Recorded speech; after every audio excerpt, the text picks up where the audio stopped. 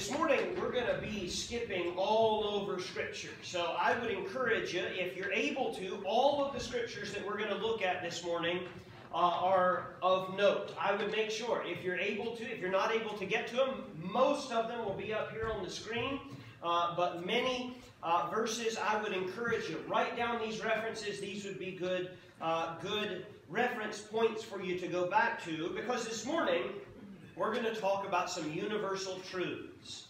Universal truths. This is going to be a little bit different of a Sunday school lesson. I'm going to build a case to you, okay? And I'm aware of who my audience is, okay? I'm aware that you're the Sunday school crowd. So I have that in mind. I've had that in mind as I was preparing. We're going somewhere as we go. So as you hear and you think, boy, I know this. Hold that thought, because we're going somewhere. We're building a case. As humans, we're constantly dividing ourselves into groups, aren't we? We're all humans, but we divide ourselves as from the north, from the south, from the Midwest, from the East Coast, from the West Coast. There's political differentiations. There's Republican, Democrat, Independent, Green Party, and then you can go into all of these little splinter cell parties. There's conservative, liberal, libertarian. There are some who would claim to be anarchist. Okay? There's all sorts of divisions. There's people who drive Fords. There's people who drive Chevy. There are people who drive GMC. There's people who drive Dodge. There's foreign-make people. We divide ourselves. I remember when I was really little, before I could drive, I used to pick on, I came from a family, when we lived down in North Carolina, my family always drove Fords. And so we would pick on our youth pastor when I was growing up because he only drove Chevy. So we would give him a hard time, which, like, I didn't have any business giving anybody a hard time. I didn't have a license, couldn't drive anything. But I like giving him a hard time because the division's kind of fun sometimes, isn't it? We divide ourselves, and then we can talk about the differences. We can talk across the aisle. We can make much of differences, or we can make less of differences. But that's just in America. What I just mentioned, those things that I just mentioned, that's just in the United States. If you expand to the world, how many differences do we have? Infinite, right? There are so many differences, it would be impossible to enumerate all of them. So many different subgroups that divide all of mankind. But as much as we like to divide into and identify ourselves by our convictions, our standards, our preferences, our race, our language, our whatever it is, as much as we have those divisions, there are several things that are universally true of all men. And so let me build a case for you, because we're going somewhere. At the end of this, I've got something that you and I need to do. And I'm going to share that with you. But let's start. The first universal truth is death is certain for all men. Doesn't matter which continent you were born on. Doesn't matter your skin color. Doesn't matter your religion. Doesn't matter anything. You can drive a Ford. You can drive a Chevy. You can drive a Fiat. Whatever it is, death is sure. Men have said an awful lot about death over the years. Let me give you a couple quotes. This man's name, Edvard Munch. Looks like Munch, but it's pronounced Monk. He was an artist. If I was to show you some of his pictures, you'd recognize them. If you've ever seen the picture Scream, kind of an impressionist painting of somebody doing this with lots of colors in the back, you would notice it if I showed it to you. He said, "From my rotting body flowers shall grow, and I am in them. That is eternity." What do you think? No, that would be a rough eternity, right? Because flowers die, don't they? Okay?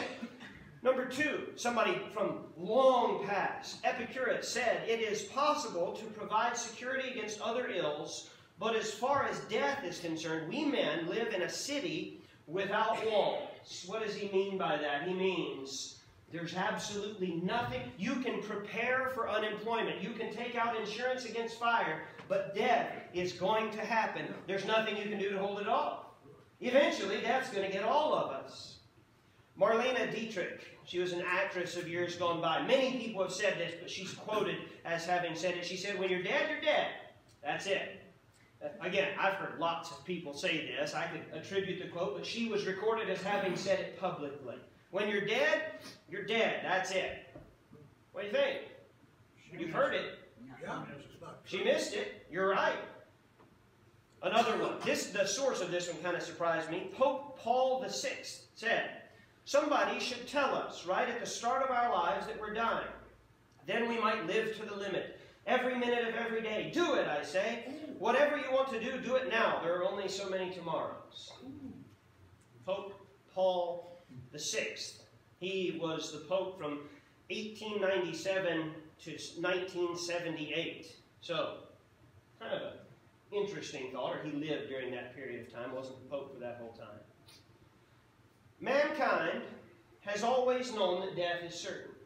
It's sure to come to those who are rich and famous. It comes to the poor and the unknown. Death is the universal statistic, isn't it? It will, 100% of all men born of woman will die. The overriding philosophy of those without God has been, and you've probably heard similar philosophies to this, life is short, so grab all the gusto you can get. That's been the prevailing theory all the way back in Luke chapter 12, verse 19. You remember we looked at this when we went through Luke 12. There was the rich fool. He said, I've laid up all these goods, eat, drink, and be merry. That's man's philosophy, isn't it? Man's philosophy is, life is short, death is certain, live it up. Grab all the gusto you can get. God also says much about death. He says in Romans chapter 5, verse 12, he says, wherefore, as by one man sin entered into the world, and death by sin. Before Adam sinned, no death. Think of it. Think of it. No death. Everyone just lived. Everything just lived. Okay? But by death came sin. And so death passed upon all men, for that all have sinned. Death is a direct result of the sin of man. God told Adam and Eve in the Garden of Eden, you remember he said, you may eat of all the trees of the garden. You may do whatever except, and he gave them how many rules? One rule. One rule is all he gave them. He said in Genesis 2 verse 17, but of the tree of the knowledge of good and evil, thou shalt not eat of it, for in the day that thou eatest thereof, thou shalt surely die. Okay, now, talk with me. We're in Sunday school. Talk with me here. Eve saw the fruit, tempted by the serpent.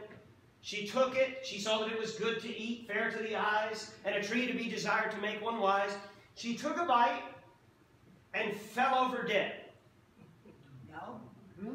No.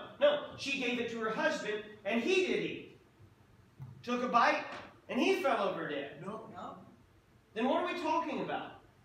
If God says, in the day that ye eat thereof, thou shalt surely die, and they ate of it, then we must be talking about something more than just physical death. Okay? Because Adam lived 900 and some years. Okay? So God wasn't saying, if you take the bite, your heart will stop beating, your lungs will stop working, your brain will short out, and you'll hit the floor. That's not what God meant. God was talking about spiritual death. Now, as a result of Adam's sin, what did eventually happen? As I mentioned, he lived 960 years. Eventually, he did die. Eventually, physical death, the moment Adam took a bite, physical death started. Because I've heard it said jokingly that good health is just the slowest possible rate at which you can die, right? There's some truth to that, okay? That's what was going on. Adam, as soon as he ate, as soon as he disobeyed, he broke God's law. And the process of death, decay, and decomposition started. Prior to that, Adam had been in a state of suspended perfection when he ate of the fruit. He began to die. And it was downhill from there.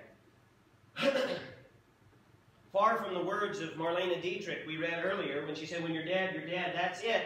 The Bible tells us in Hebrews 9:27 that there's more. The Bible says, and as it is appointed unto men once to die, after this, the judgment. not that's it. After this, judgment. Meaning, death is more of a door than a wall. Okay? Death doesn't end. Death is the beginning of either eternal life or eternal death. Romans chapter 6 verse 23 says, for the wages of sin is death. The just earnings. Physical death and eternal separation from God in hell. Revelation 20 verse 14 tells us that death and hell were cast into the lake of fire. This is the second death. Okay?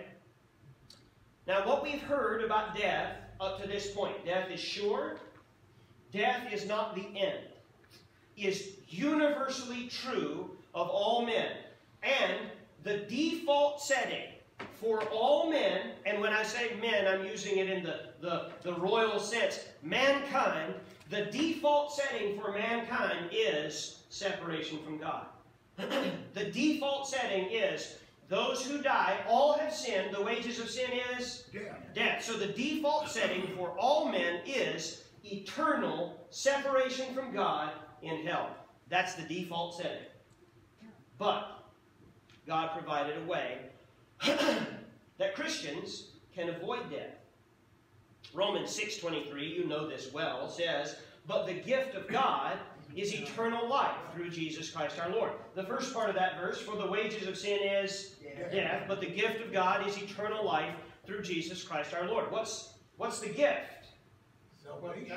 Salvation, absolutely. John 3:16, you know it. For God so loved the world that He gave His only begotten Son, that whosoever believeth in Him should not perish or die, but have everlasting life. So, default setting, everyone who's born will die, and unless drastic remedial action is taken, they'll spend eternity in hell. But God made a way that they would not have to suffer death. They could instead have eternal life.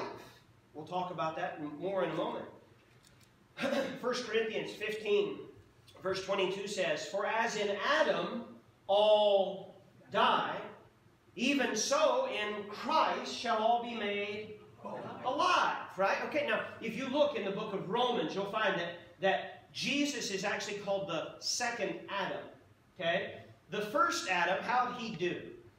Not too good. Not great, right? He blew it. One rule, right?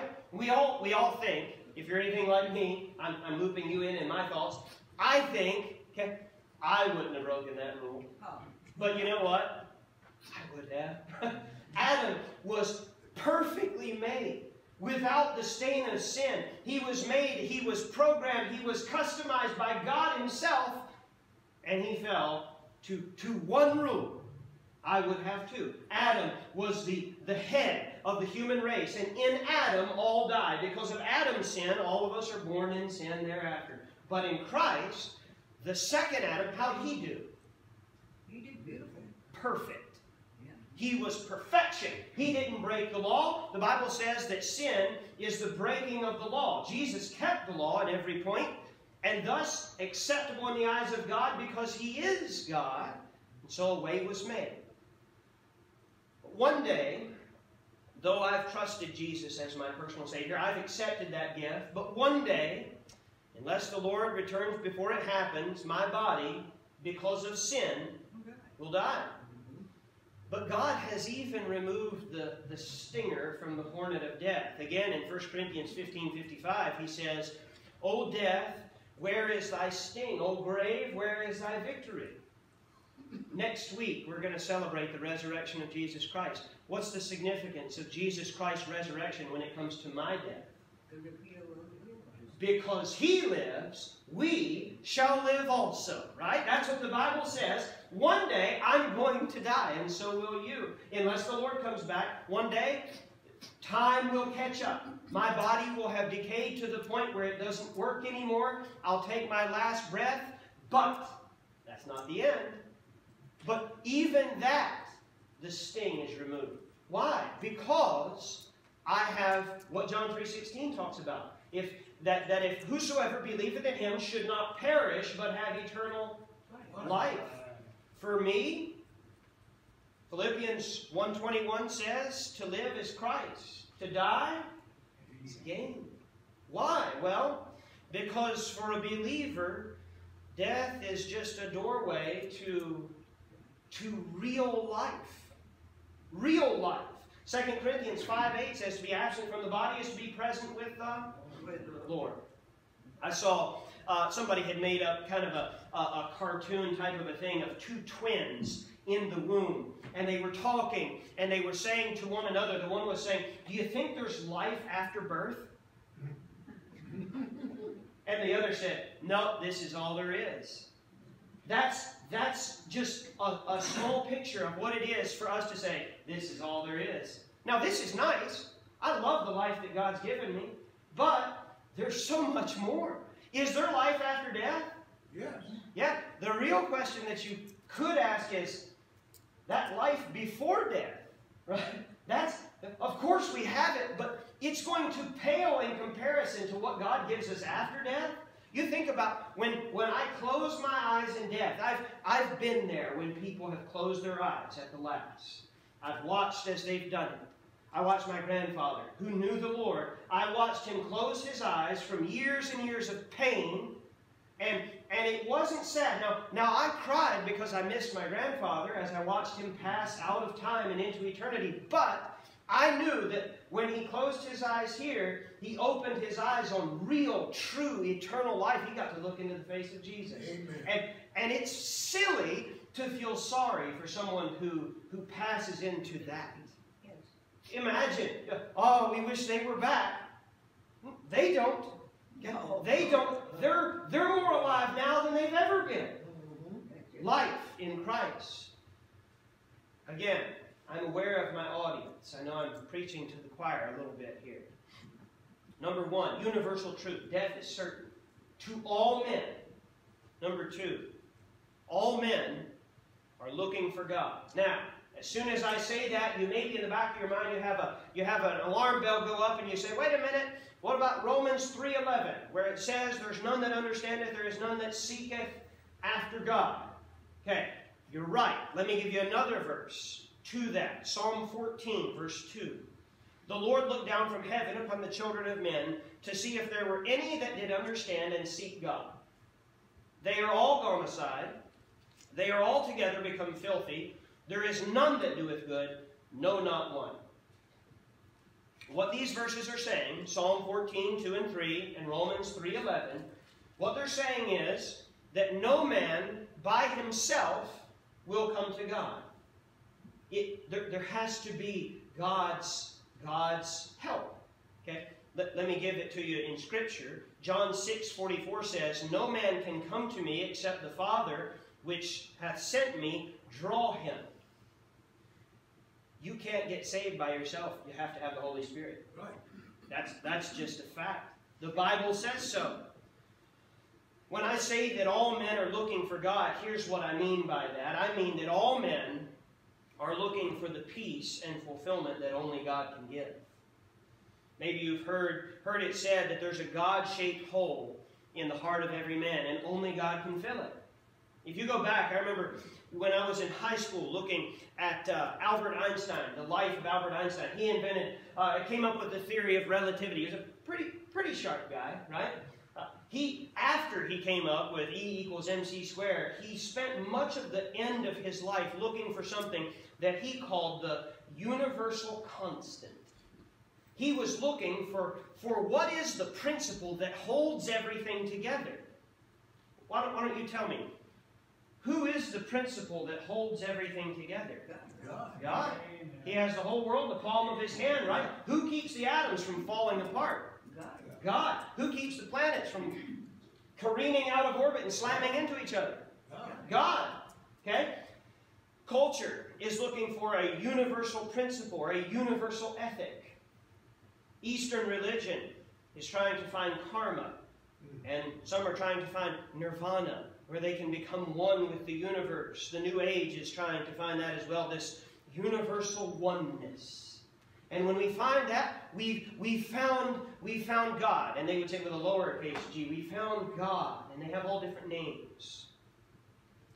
Again, there's that God-shaped hole in the heart of every man, woman, and child. Nothing else can fill it. There's an interesting book I would encourage you, if you're interested.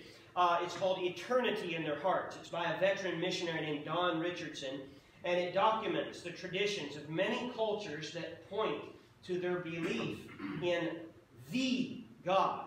Okay? They're misguided, they're off track, they're not saved, but they're looking for the one true God.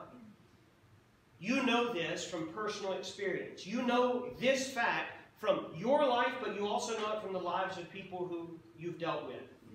You know that people try to fill that void within with the pleasures that the world has to offer. They try drugs and alcohol and sex and fame and money and intellectual pursuits. Man is always trying to fill that void within, but nothing will. How much alcohol does it take to fill the hole that God made? It doesn't. It'll make you more empty. How many partners would one have to have in order to get that peace and fulfillment that their heart craves? They'll never get there. Why? Because God made it so that man wouldn't be able to fill that hole with anything but a relationship with Him. Proverbs 16:25 says, "There is a way that seemeth right unto a man." All of these different things. There's a way that seemeth right unto a man, but the end thereof are the ways of death. We're back to that first principle. Death is sure. Death is certain. Nothing can fill the black hole man carries except God. The fact that life lacks purpose without the God of creation leads directly to the next principle. Number 3. All men come to God the same way. All men come to God the same way. How does man come to God? Through Jesus Christ.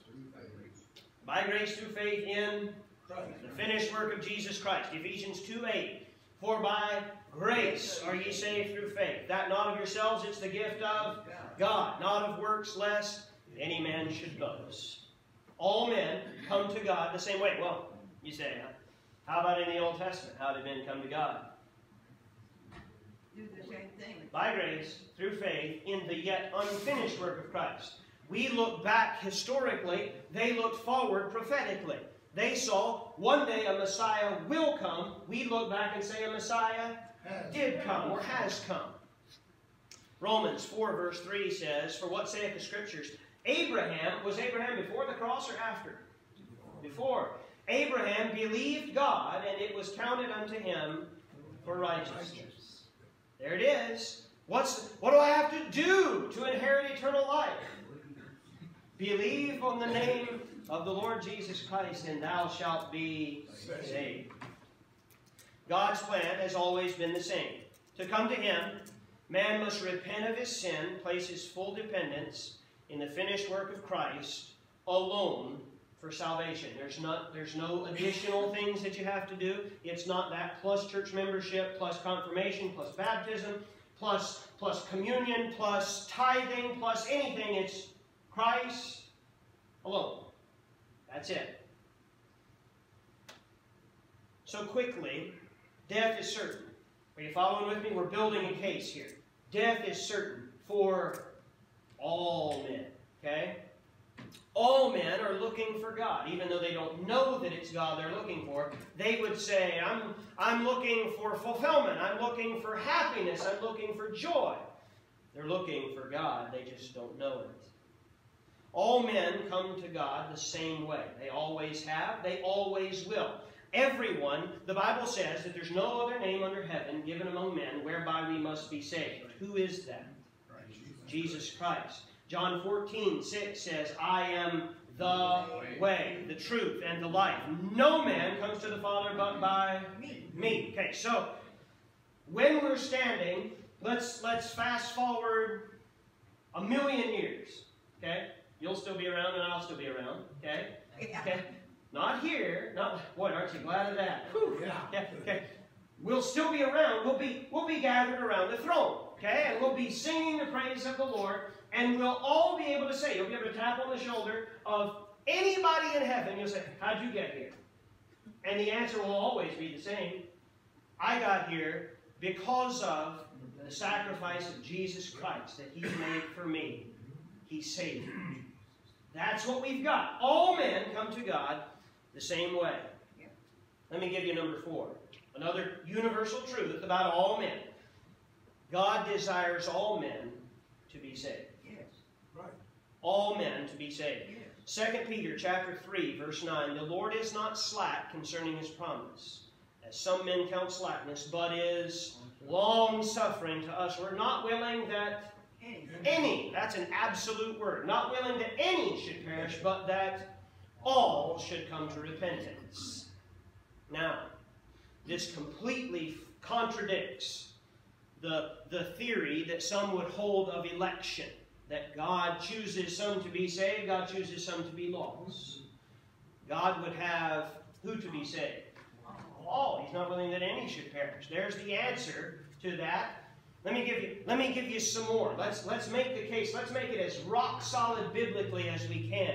Titus 2 verse 11 says, "For the grace of God that bringeth salvation hath appeared to all men." Romans 10 verse 13, "For whosoever shall call upon the name of the Lord shall be saved." John 12 verse 32, "And I, if I be lifted up from the earth, will draw all men unto me." What do you think of God's heart for mankind? Pretty inclusive, isn't it? Now, I mentioned before that you can't get saved without the working of the Holy Spirit. Right? Would you agree with that? What's the Holy Spirit's job? Well, he came into the world to convict men of sin, righteousness, and judgment. You can't get saved without the Holy Spirit. So who does the Holy Spirit convict of sin, righteousness, and judgment? All men. All men. You mean he's not selective? You mean he doesn't convict this person but not that person? Well, according to these verses, I would say he convicts all men, because he says, "Whosoever will may come." We sing the song sometimes. Whosoever will, send the proclamation over land and hill. You can't give the gospel to the wrong person. Aren't you glad? Amen. There are certain belief systems that would cause somebody to pause as they're handing out a tract because they think, I don't know if this person can be saved. You remember the Hebrew word for that? Hogwash. Okay? Not true. You hand a gospel tract to anybody on the face of God's green earth, and God will do a work in that person. You can't give the gospel to the wrong person. John chapter 3, verse 16, once again, "For God so loved the world." But he really kind of liked America, didn't he? No. He's given a blessing to America, but he loves the world. Did God so love Africa and Asia? Yes. Yes. And Australia and all the other continents. Now, here's where we're going. Okay? You've got it up to this point. We've gotten these 5 principles. Death is certain. It comes to all. One day, it's going to get you and me too. Why? Because God said so. Because God said so, because the wages of sin is Yeah. one day it's going to get you. Number 2, all men are looking for God. They don't know it. They might be using some other thing to fill the void, but all men are looking for God. All men come to God the same way, by grace, through faith, in the finished work of Christ alone. Number 5, God desires all men to be saved. Number 5 now, we should be pure of the blood of all men. There's where we're going. Here, we've arrived at the destination. Let's unpack it just a little bit. We're getting this from a thing that Paul said to the elders in Ephesus. The Apostle Paul was a widely traveled man. He preached to multiplied thousands over the course of his ministry, large groups, and then he also had the epistles that he wrote, and they went and they were dispersed widely amongst the churches. The Apostle Paul preached to a great many people, but he also started some churches. And if you read in the book of Acts, it's mostly the story of the beginning of the church, and then Peter, and then it shifts to Paul. And when you get to Acts chapter 20, you come to he's coming to a transition in his ministry. He's getting ready to go to Rome. And he knows it. And he knows it's probably not going to go well. Who was the emperor at this time? Nero. Nero. How did Nero feel about Christians? Not great, okay? So Paul knows, I'm going to Rome. Chances are it's not going to go well. So he's kind of making, you could call it a farewell tour almost. He kind of makes this journey, and he goes to Ephesus, which was a church that he had spent a great deal of time at. It's the church that he wrote the epistle to the Ephesians. Okay? He comes to this church and he's talking with the elders and the men of the church. And he says to them in Acts chapter 20, verse 26, he makes a startling statement. He says, "Wherefore I take you to record this day that I am pure from the blood of all men.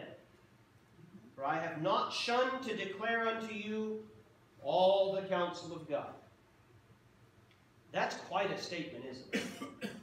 I'm pure of the blood of all men. And he's willing to take them to record. He says, you're my witness. I haven't not shared the gospel with anyone. I've given it to everyone I had opportunity to. Think of it. Think of that. Now, you're probably already, if you are, hold yourself up. It's not wise to compare ourselves amongst ourselves, but it is wise to compare yourself to this book. Okay? So, I want you to hold yourself up to what was just said here. I'm pure of the blood of all men. What is Paul saying here? Well, I think he's probably hearkening back to one of the prophets. Ezekiel chapter 33, verse 7. This is God speaking to Ezekiel, obviously, and he says, So thou, O son of man, I have set thee a watchman unto the house of Israel. Therefore thou shalt hear the word at my mouth and warn them from me. That's the duty of any prophet. They talk to the people for God, and they talk to God for the people. And God told Ezekiel, I'm going to tell you something, and it's your responsibility to tell others. Okay? That's the principle. He says, when I say unto the wicked, this is God, he says, when I say unto the wicked, O wicked man, thou shalt surely die. There it is again. Thou shalt surely die, if thou dost not speak to warn the wicked from his way, that wicked man shall die in his iniquity, but his blood will I require at thine hand. What's he talking about? Well, a watchman, what's the duty of a watchman? Keep watch. To watch. Yeah, that's a pretty low-hanging fruit there, right? He's to watch. What's he watching for? A thief. A thief, an invading army. If the watchman is sitting there at his post, it's been a long day and he's kind of tired, and he closes his eyes and then he kind of opens them occasionally.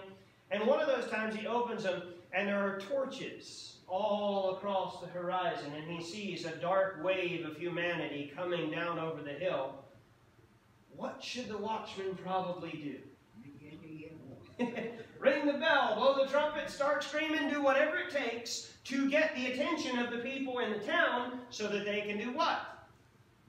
Prepare and defend themselves. But this watchman, he says, it's okay.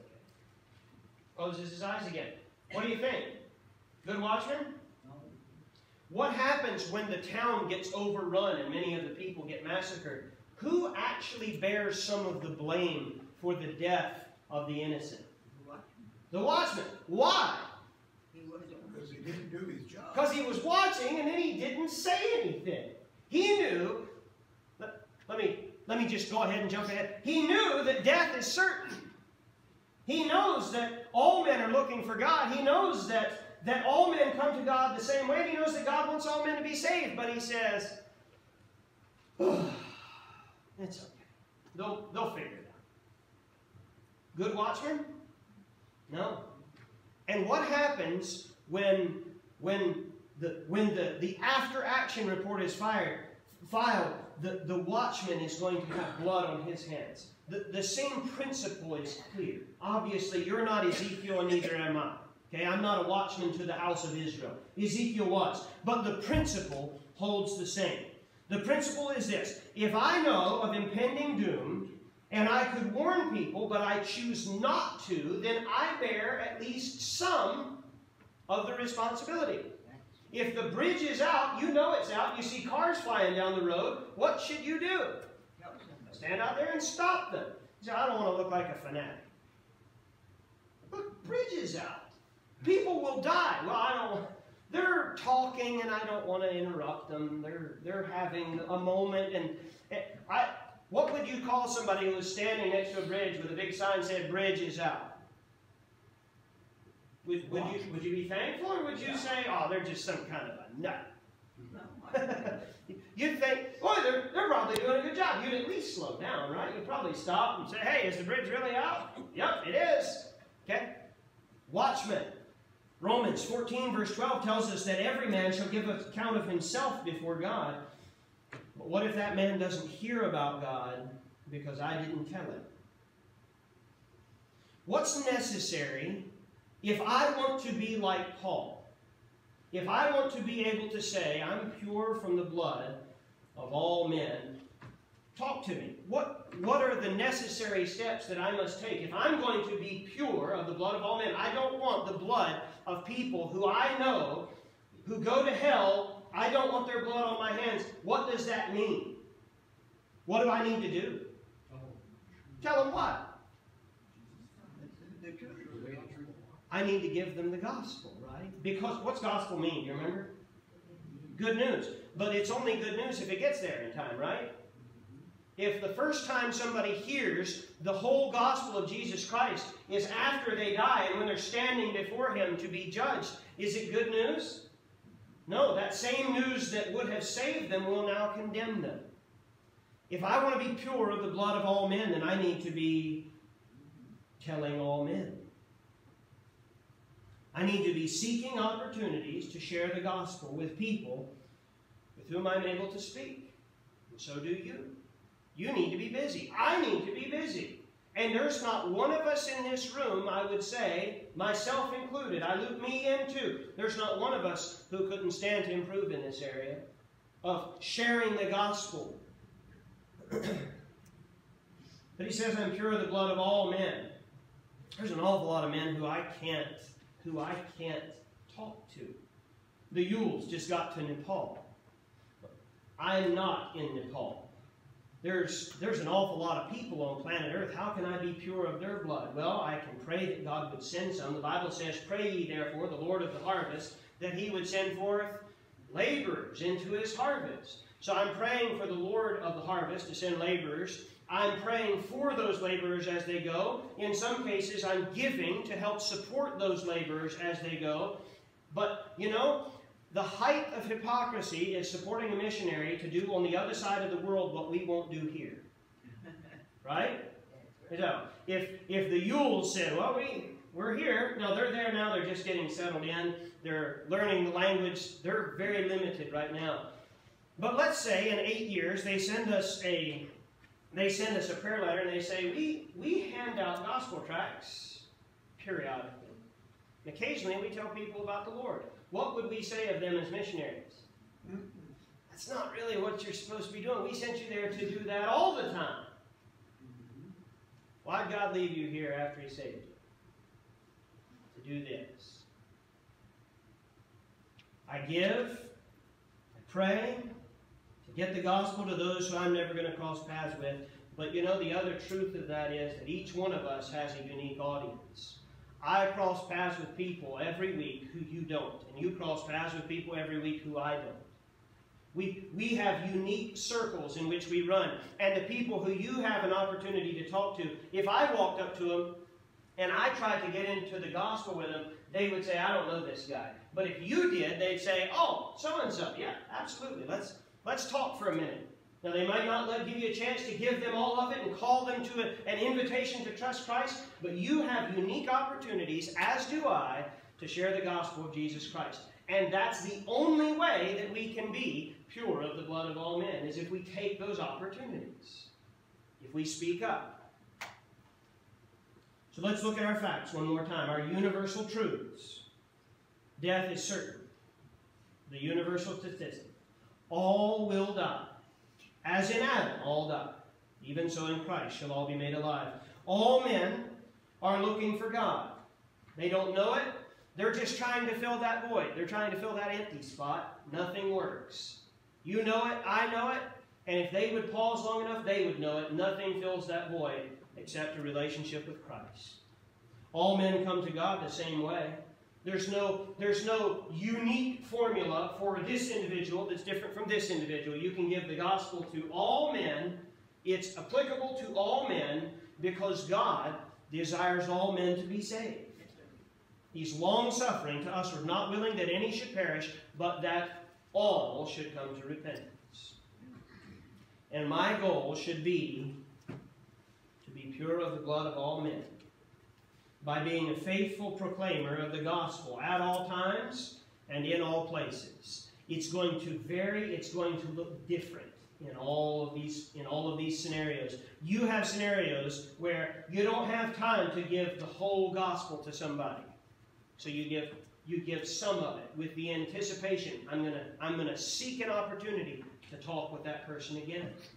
I'm going to give this person a tract. We have tracts out in the tract rack. They're there for a reason. They're there to give out. Because why? Because all men will die. All men are looking for God. All men come to God the same way. God wants all men to be saved, so we need to get the gospel to all men. Somebody loved you enough to share the gospel with you. However long ago that was. For me, it was my mom. She loved me enough to share the good news of what Jesus Christ can do. And I trusted the Lord at a very young age.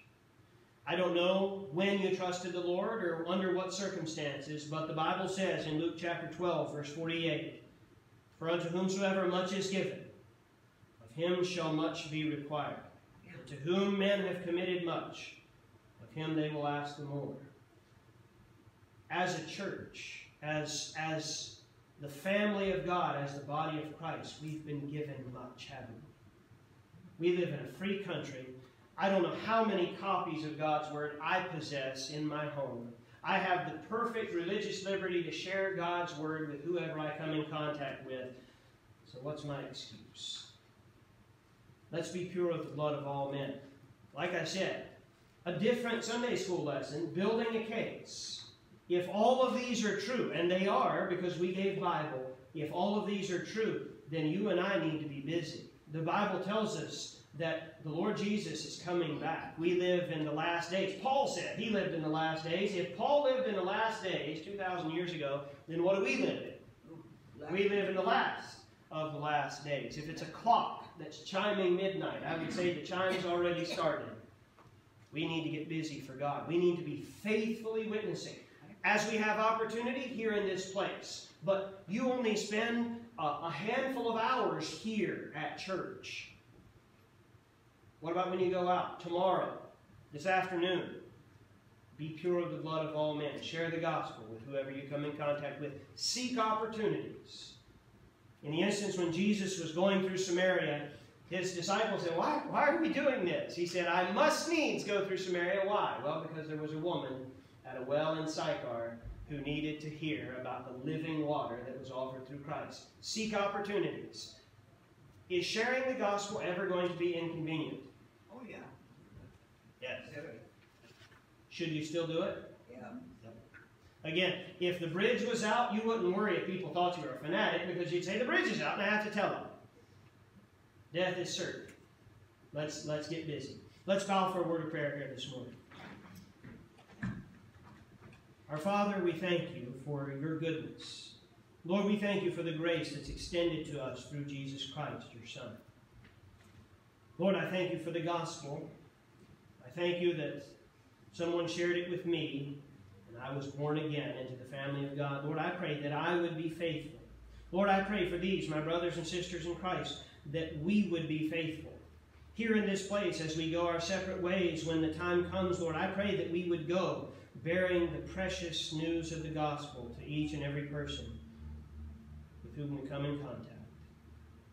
I pray that you'd bless. I pray that you'd help us, Lord, to maintain these thoughts. Lord, that we would keep the burden, that it wouldn't be lost in the noise of our lives and of the day. I pray you bless now as we prepare our hearts for the main service. I pray that you'd speak to us once again out of your word. And we'll give you all the praise. In Jesus' name, amen. Amen.